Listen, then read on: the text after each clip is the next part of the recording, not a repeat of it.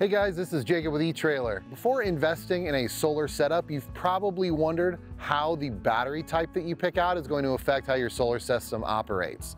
Now there's going to be four major battery types. You're going to look at AGM, which is absorbent glass mat batteries, lead acid batteries, lithium ion batteries, or gel batteries. And we're going to today take a look at the belief that those battery types significantly impact your solar performance, and we're actually going to take a look at what they do impact. So first we're going to go over a brief overview of how your solar setup works. You can think of your batteries in your RV kind of like a gas tank for your vehicle, and these solar panels are designed to fill up that gas tank.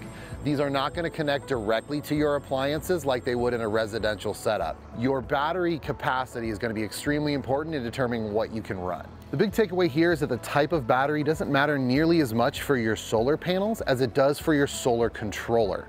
That's why you'll notice that on our solar calculator, we ask you what type of battery you're using, and this is to make sure that we get you a solar controller recommendation that's compatible with both of your batteries and your solar panels. The solar controller is going to play a very important role. It's going to control the voltage rate and the amps that do go into your battery, and that's going to help prevent overcharging and going to keep your batteries running better long term. So as a bit of a pro tip, in the middle of a sunny day, it's not really going to matter what kind of battery that you have. They're all going to stay topped off pretty much the same because your solar panels are going to be feeding them that energy.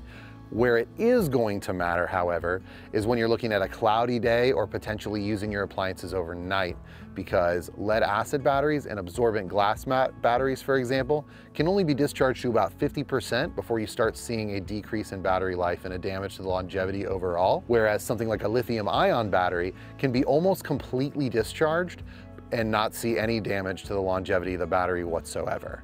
So the best solution to this is we would suggest having an extra day of battery capacity in your setup. So for example, if you normally go camping for 2 days and you use about 100 amp hours a day, we would suggest a setup with 300 total amp hours of power.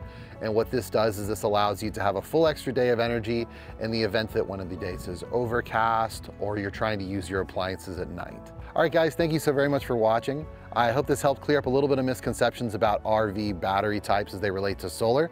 If you have any specific, or if you need any specific recommendations, we encourage you to check out our solar calculator on our website. Or if you'd like to get into the fine print of what makes each battery different from one another, we do have a video about that as well. So thank you guys so very much for watching, and take care. All right, guys, if you thought that was helpful, click up here to see another one of our videos. Click down here to subscribe to our channel and see all of our videos. Click up here to check out a product that we talk about in our videos, and click down here to see another one of our playlists about the topic you just watched. Thanks a lot and take care.